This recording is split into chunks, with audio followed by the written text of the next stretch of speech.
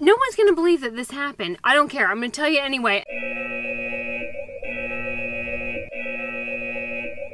I am in Oak Ridge, Tennessee, which, at least for today, shall be re-nicknamed Bra Sweat Ridge, Tennessee, because it is 1,000,000 degrees out here. And for this video, I'm not taking off my sunglasses because I'm quite sure that my mascara is dripping down my face with my sweat, and I think I give the internet enough to harass me about on a normal day. Okay, in the last video, we were at the beautiful and overpriced Biltmore Estate, and I was telling you all about how that was built. And as I was poking around up there and like not minding my business everywhere else in Tennessee, I heard that there was another marvel of construction, a secret city. Doesn't that sound just right up my alley? So I, get in the truck, get in Bob, and drive another 2 hours in the other direction. And I've not done much homework, admittedly, and not much planning, because Tennessee, for the most part, has been reopened. Oh, secret city. For quite a while. And so I just assumed that, I don't know, everything in the secret city would be open. Nope. I couldn't find a single human up in this piece. When I got here, I finally find someone with a heartbeat, and I said, "What in the world? Didn't y'all know I was coming? Don't you watch?" And she said, "Well, most of Tennessee is open, but, even though we are a national park." I said, "Oh, where's the national park?" "Oh, the whole city is a national park." "Huh?" "Yeah, the whole city of Oak Ridge, Tennessee is a national park." "Well, that's odd." She said, "Yeah, it's all shut down." I was like, "Okay, well, when is everything going to reopen? I mean, I could wait a half an hour." She said, "Well, because we're pretty much all government buildings here, likely not for another year." "What? Why is everything government owned?" And she said, "Well, the nuclear production factory." "What? Nuclear what?" "Oh," I said, "Girlfriend, just give me that little booklet. I will do the rest on my own." So absolutely nothing is open. None of the tours are open. There are no people here. It doesn't matter. We're going to figure it out. I have a feeling there's a great story here. This, boys and girls, is a story about how Casey almost spent a night in a federal slammer. Also included bombs and top secret missions. A story that starts in 1900 when a simple farmer named John Hendricks had a vision about Bear Creek Valley, the future Oak Ridge. According to local legend, John said of his dream that big engines will dig ditches and thousands of people will be running to and fro. They will be building things, and there will be great noise and confusion, and the earth will shake. He was eerily accurate. It's the 1940s. Pin-up girls hang on walls, and the sound of swing dance provides an overture to the approaching crescendo of war. A year later, the U.S. was yanked into World War II after a surprise attack at Pearl Harbor, and President Roosevelt authorized the creation of a top-secret, nationwide project with a singular mission: beat Hitler to the atomic weapon. Its code name, the Manhattan Project, was a nod to its initial top-secret headquarters, a skyscraper in the boroughs that was hidden in plain sight. 3 remote locations were identified to build the bombs: New Mexico, Washington, and a little farming town in Tennessee. And that's exactly where we are. Unfortunately, practically all of the buildings that tell the story of this time are gone. And, as I said, all the tours to get inside what's left are closed. So we're going to have to rely on historical photos, but I promise you, the history of Oak Ridge is so fascinating, you will not miss the HD footage. Producing the uranium needed to weaponize nuclear energy required separating uranium-235 from uranium-238. Minor detail, the process took 3,000 times to get the result and needed a 40-acre plant at least. So large that workers needed bicycles to get around. Oak Ridge was perfect. It had electricity, water, rail service, and nearby labor. The 1,000 families who farmed this land were told to either sell or get out. At the height of World War II, 110,000 construction workers filtered in and in less than 3 years built 2 enormous uranium-235 production plants called Y-12 and K-12, along with an entire town to house, school, feed, and employ its future workforce. To connect all of it, little tiny Oak Ridge, Tennessee was fashioned with the nation's 9th largest bus system. Under complete silence and with zero fanfare, the first Manhattan Project building opened in Oak Ridge in November of 1943. But who could they convince to move here, to build bombs? In that era, Americans were devoted to their country, and with a driving sense of patriotism in the air, it was quite easy to get their full participation, without having to answer many questions. As it turned out, they could get just about anybody, particularly women. The work at Y-12 was top priority. That facility separated the uranium, a process long believed to be only left in the hands of PhD-level physicists to run the complex machines. Problem: we were at a shortage of men, reference battlefields. And then someone realized they could train the women to do it, and the women outperformed the scientists. Meet the Calutron girls. Young women, many right out of high school, at the helm of the control panels inside the Y-12 uranium enrichment plant. They guided the electromagnetic process to separate uranium isotopes, critical for building atomic bombs.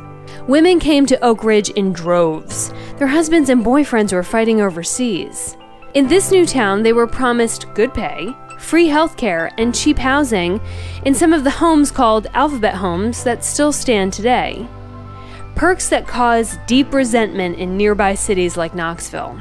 The rest of the country was living in a time of austerity, while these out-of-towners flooded in with unlimited rations and wallets full of cash.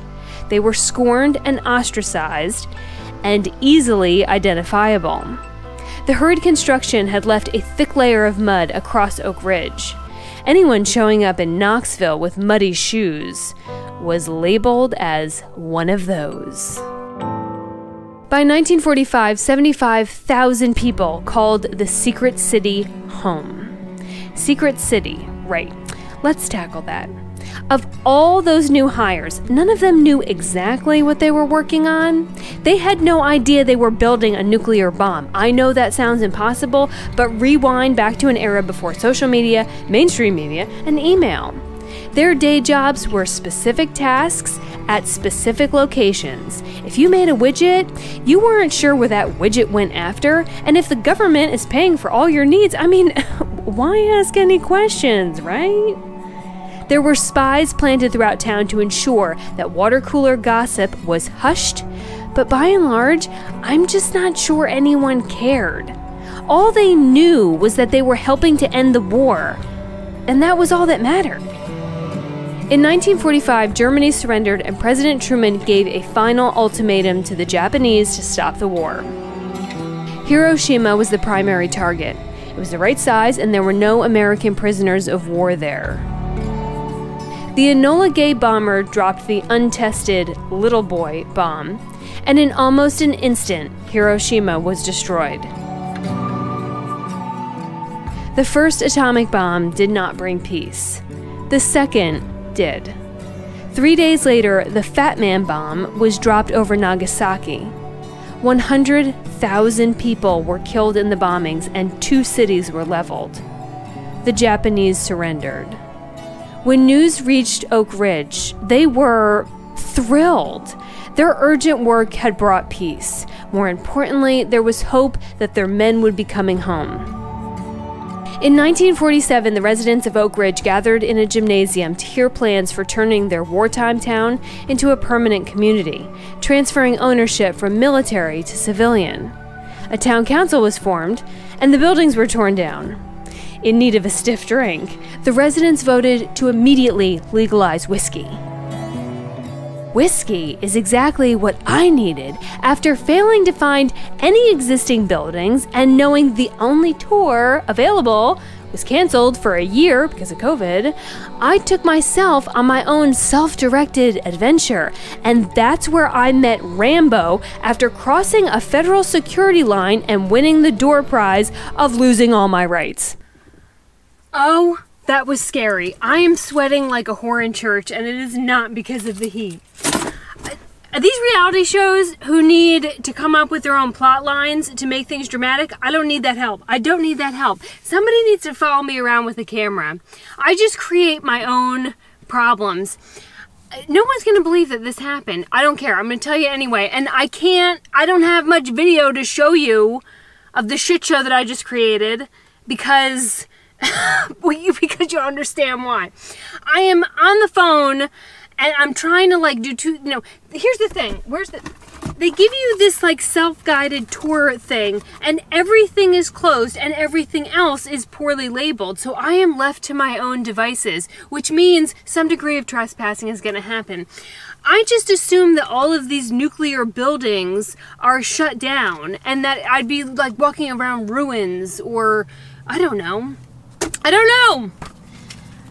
They're actually still operating.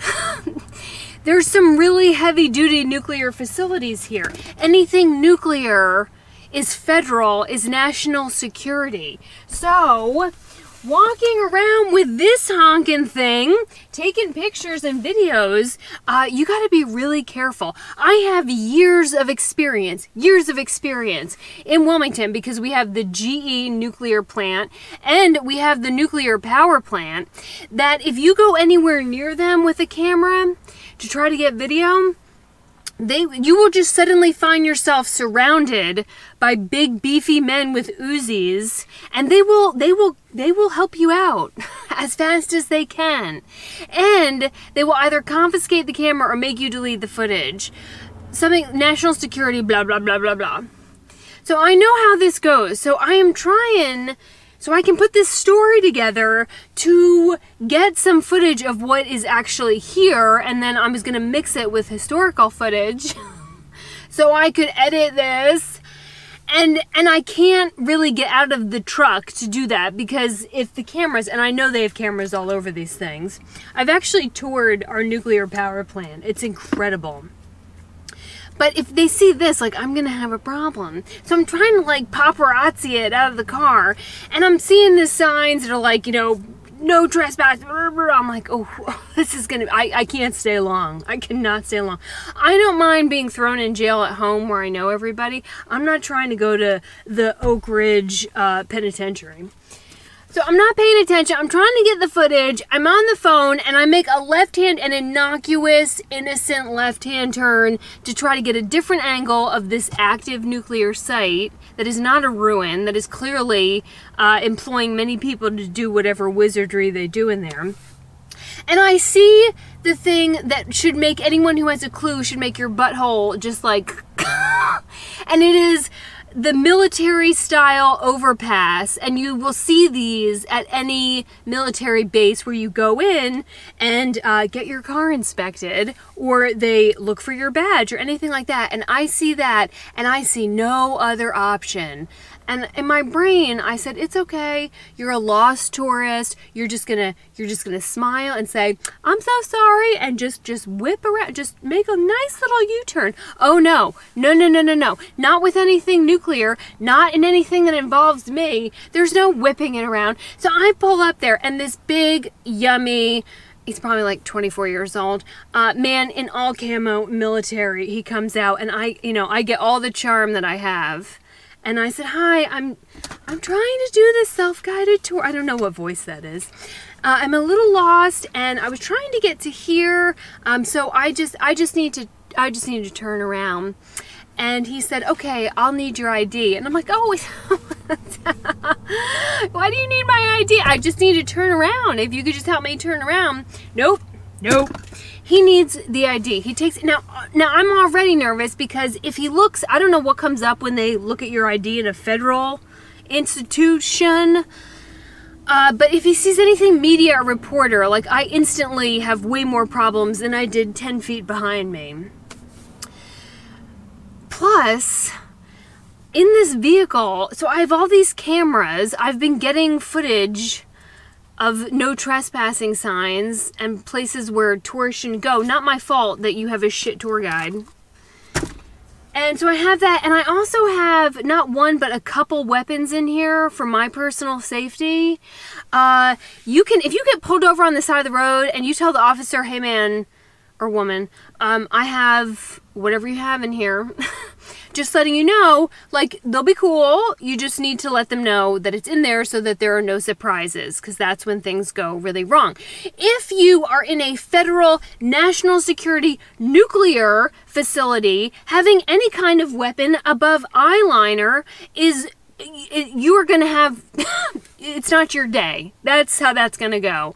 So I have the camera, I have the media background, and I have weapons in here. And I'm like, I mean, my heart is going a million miles an hour.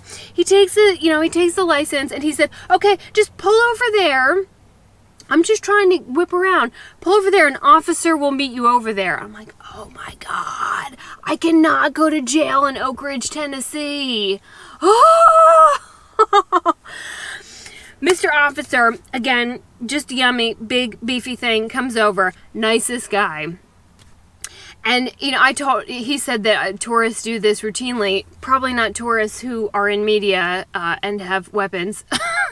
And so, but I have to go through like a whole process to make sure that I check out federally to be released. And this takes a solid 20 minutes. Luckily, he was such a sweetheart. We talked about my applying to the FBI and DEA and law enforcement. So I don't know what they searched through, but I checked out for that.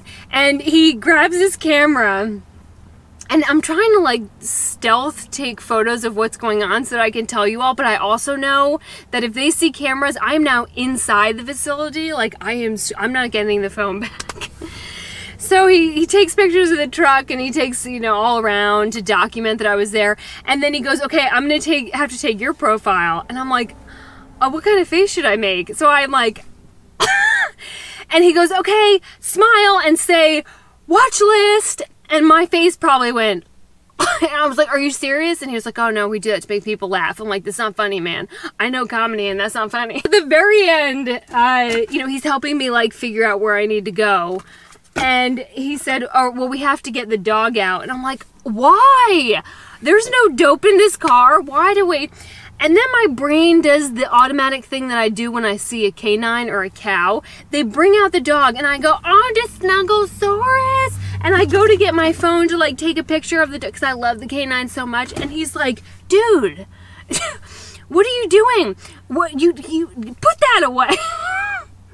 So the canine goes around the truck. They bring the canine away. And then he has to stop all of traffic. I just bit my lip. I'm just overworked. He has to stop all of traffic with his patrol car at the nuclear facility to let me get out because I can't go any further. And I'm like, oh my God. I just wanted to get some history on your little town. They were great. They could tell that I was like freaked out and very apologetic. And he said, well, is there anywhere else you want to go on your tour? And I said, you know what, man? I think I just got the whole experience. I met y'all. Y'all are great. Oak Ridge PD and our federal law enforcement, just lovely. But I would really like to get going. Ooh.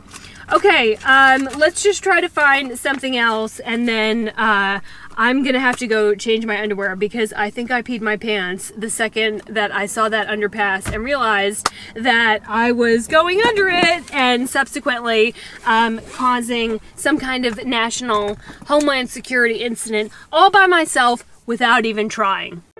Don't try this at home, kids. Leave my kind of tourism to the pros, or at least to those who have bail money.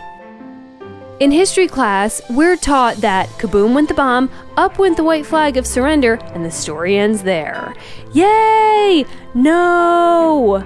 The Manhattan Project and Oak Ridge have a legacy that endures today. You can visit the 8,000-pound bronze friendship bell here, which commemorates the past.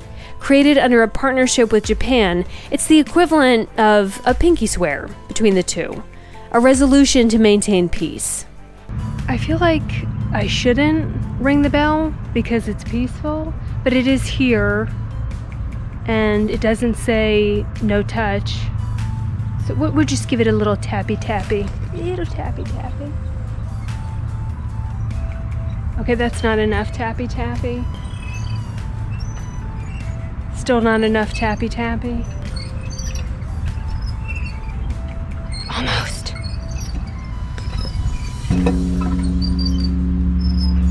For the rest of the world, the fission technology that came out of these projects has since been the foundation for the development of nuclear reactors, generators, MRIs, cancer radiation, and so much more.